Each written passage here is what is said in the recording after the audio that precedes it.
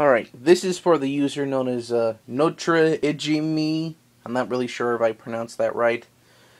And again, I can't really pronounce it to begin with, so back to the video. These are the latest additions to my sword collection. I saw how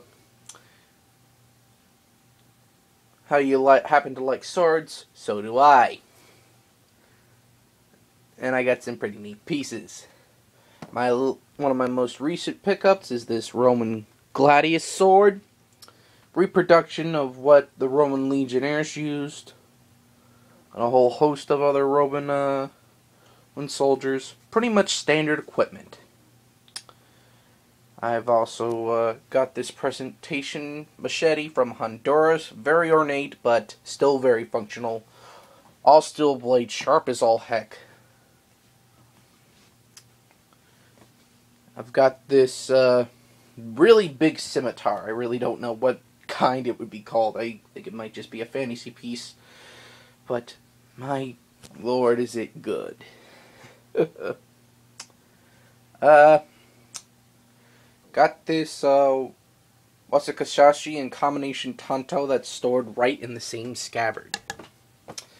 Ninjato sword, pretty much what else is there to say? It's your standard ninja sword.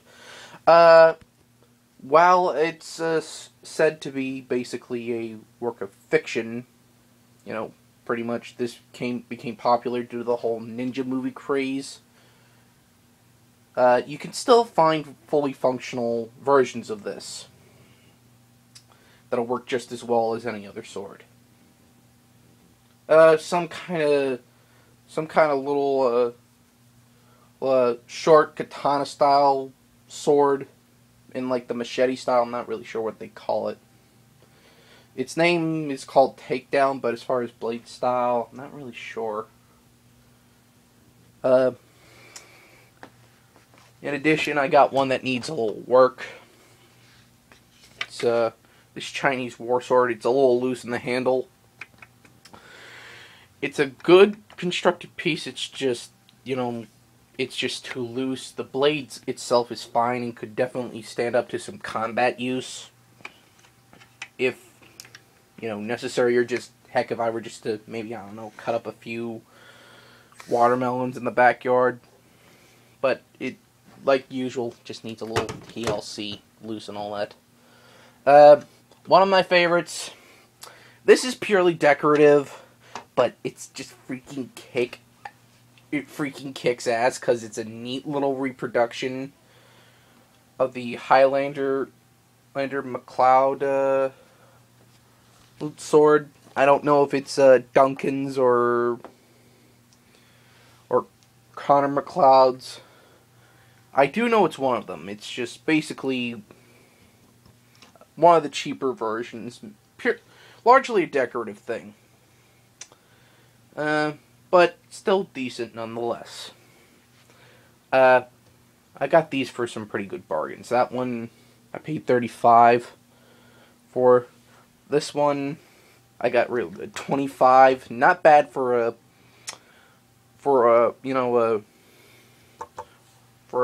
recreation for a movie prop. This one's another movie prop recreation, but it's a good one. This one is of the what was that movie? No, not Highlander. Braveheart. That was it.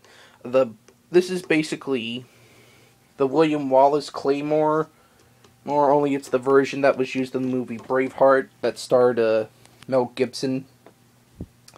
$30 on that. This one cost me like $40, but I'm happy with that.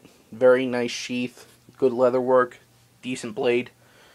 Gladiator cost me $30. That one cost me $25. This one was a little closer to $40, but hey, it's okay. That one cost me $20. That one in there, that machete, cost me $12. That one there cost me $10. I bought a lot of this stuff just secondhand at flea markets. For what it's worth, these are some pretty nice pieces. along with the other two. It's just, you know. Anyways, let me know what you guys think. You know, comment, maybe leave a video response. For what it's worth, these are pretty darn cool. Anyways, you have a nice night.